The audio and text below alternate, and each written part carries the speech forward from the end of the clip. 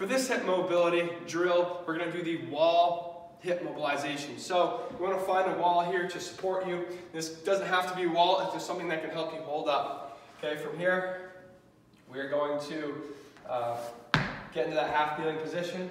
You're going to use the wall here to support you.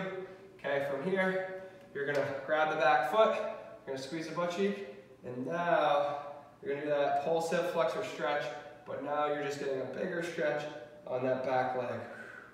You're pulsing back and forth. So inhale back.